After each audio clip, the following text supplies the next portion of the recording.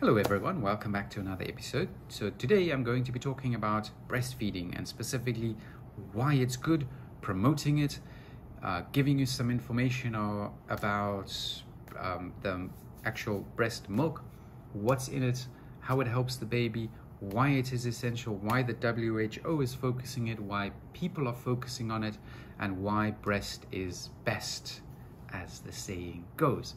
So I'm here, your public health professional and specialist JJ, and I'm going to be talking to you about breastfeeding today. So stick around until the end. I will give you some benefits for the mother as well. I'm going to be talking mainly about the baby or the infant at the start, and then at the end I'll go into the mother as well. So just a short intro. In my personal perspective, I've been teaching about breastfeeding and promoting breastfeeding for a long time. I've also had my own experience, and my wife breastfed for 3.5 years, and it was exclusive breastfeeding for about 6 months, almost a year, because the things that are added between the 6 months and the year is not really sufficient. It's just little added on things, but it actually kept on going for more than 3 years.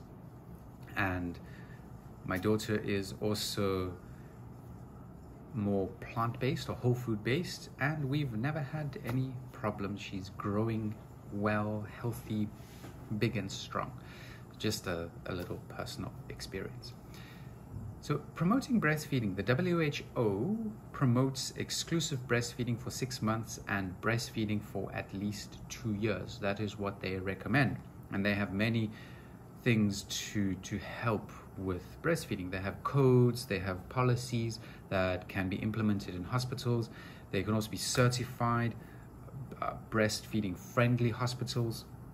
So there are many initiatives to help and promote breastfeeding. So that is very good, because breastfeeding really benefits the child, and I will tell you why. So between 24 weeks of gestation and 2 years of age, so that's quite a long period of time, the infant's or the baby's brain will acquire 90% of its size and capacity. So by 2 years of age, an infant or a child will have about 90% of its brain size and capacity. So this is really, really important, because those 2 years will affect the rest of your 70 or 80 or however long you live those years.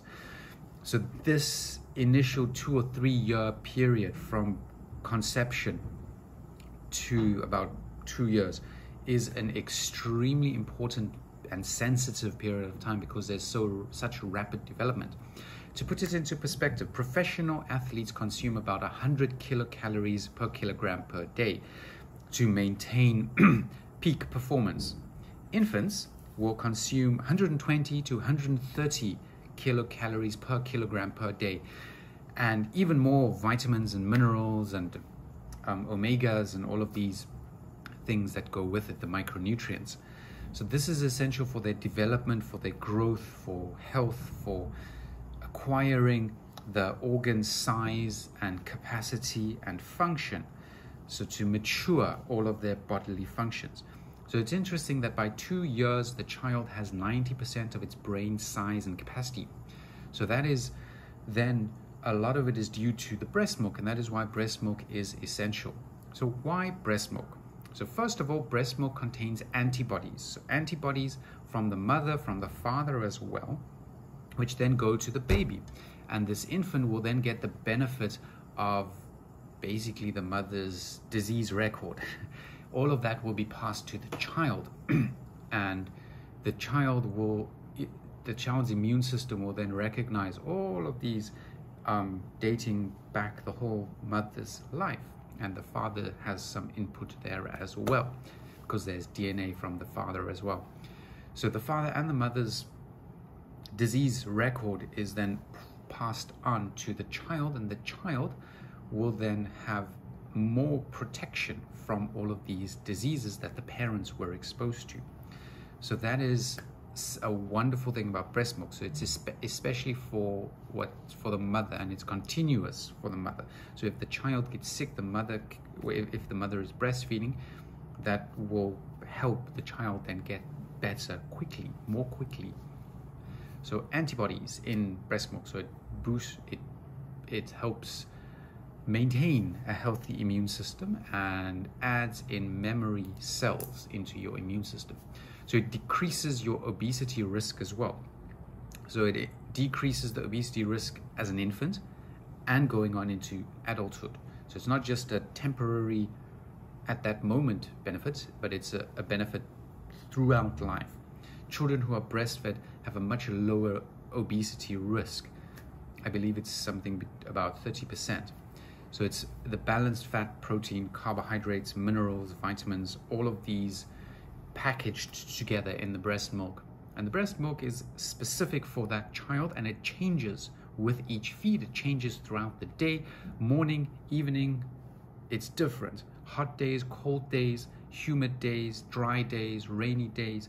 It's different. Breast milk is never the same. Breast milk will always be different. So if you test it now, it will have a different content if you test it an hour, 2 hours, 3 hours later. There's a difference. So it's specific for that child. So you need that connection with the child, the mother and the child, to get that adaptation in the breast milk, because it's specific for that child. So it's also been found to increase the child's IQ. So IQ, EQ, the performance IQ, learning, memory, these are all things that are beneficial and that you get from breastfeeding, because breast milk contains a lot of the human milk oligosaccharides, which are beneficial for memory and learning, a lot of the omegas, DHA, brain health, building the myelin sheaths and the neurons and letting them connect and forming connections and really making a lot of those connections so that you have a lot of capacity for memory and learning. So there are also a lot of bioactive compounds, antimicrobials, growth factors. There's a lot of iodine. Iodine levels are high, so that helps to balance out the hormones. It's good for your thyroid health, and your thyroid also secretes the hormones for growth. So then growth will be stimulated and you will have adequate growth when there's adequate iodine. And that comes from breast milk. So then you also have the RNAs, the mother's RNAs that are passed down into the child, which will help immunity, build up immunity, build the immune system, and help the immune system fight off disease better and balance out your whole body. It's also high in choline, which a choline deficiency can lead to cognitive and memory delays, problems, and deficits. Then there's also a lot of folate, calcium, zinc, and iron. But the iron levels are balanced. There's generally a lower amount of iron in breast milk than in formula, because iron can be dangerous, because iron is something that bacteria thrive on. If you have too much iron, bacteria will just go and you can get sick. Iron is not given in ICU and in the diseased population because of its ability, or it's a food for bacteria. Bacteria thrive on iron. So you don't give supplemental iron to someone who is sick, because that can make it worse. It can cause just the disease to mushroom. So it has a balanced iron content. Then I mentioned the iodine levels as well. Iodine is essential for your thyroid, and your thyroid is what controls your growth hormone. And that is essential for children because they are still growing and growing rapidly. Then there's also sialic acid, which is essential for your prefrontal cortex, where you are making decisions, as well as your hippocampus, where automatic decisions are being made. So breathing, your heart rate, your secretions, your organ functions, these are all automatic, come from your hippocampus, and then your prefrontal cortex, where you are making decisions. That is a conscious thing that you are doing, and that is also where you need sialic acid to help develop this ability and to have a good decision-making capacity, because that is really important, because we make decisions every second of the day and we need to make good decisions. Then breast milk is also high in vitamin B6, B12, C, and D, which is essential for your myelin and neuronal formation. So basically your brain capacity, your memory capacity, your decision-making capacity. So your brain is essential. Your brain is controlling your body. Your body does not control your brain. Your brain controls your body. So take control of your body by using your brain and your prefrontal cortex. And this comes as a child. It starts developing, starts happening as a child. And it starts with good nutrition, good breast milk. So breast milk is essential for your brain development, for bodily development, for growth. And the benefits last your whole life. And breastfeeding for at least 2 years is extremely beneficial, because at this 2-year stage, a lot of the development has happened. The baby has tripled in weight, doubled in height. 90% of the brain size has been reached. So it's really essential to keep on for 2 years. If you cannot, for various reasons, don't feel bad. You manage with the situation that you have. If you are able to, please do. If you are not able to, try then to mitigate by doing everything you can to then improve the nutrition that the child is getting if they have not been breastfed, or if you have already stopped, or if you didn't. Don't worry too much about it. You can start today, and you can start doing something about your health every single day. So for the mother also has a lot of benefits. It's good for the mother's mental health, good for the mother's recovery.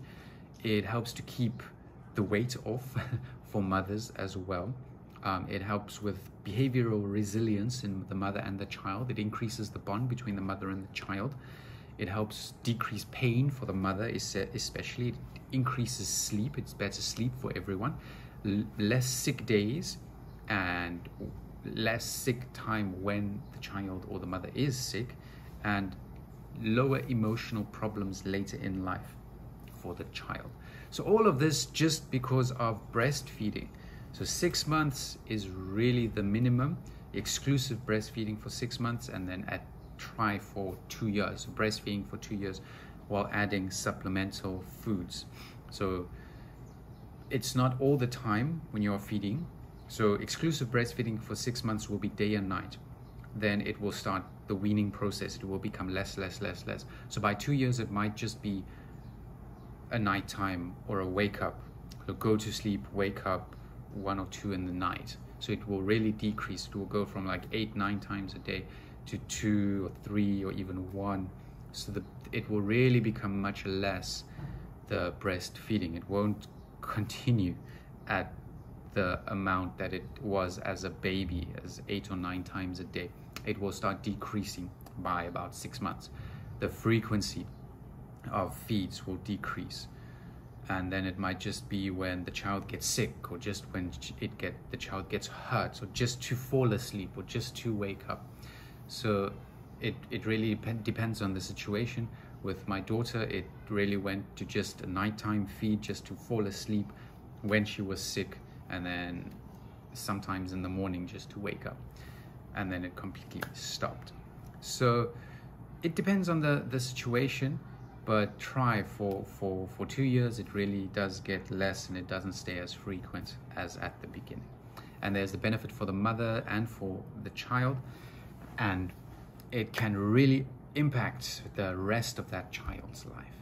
So I hope this has been informative. It has helped you. It's given you some ideas and some insight, and I hope that it has been helpful. So as always, stay healthy, and to God be the glory.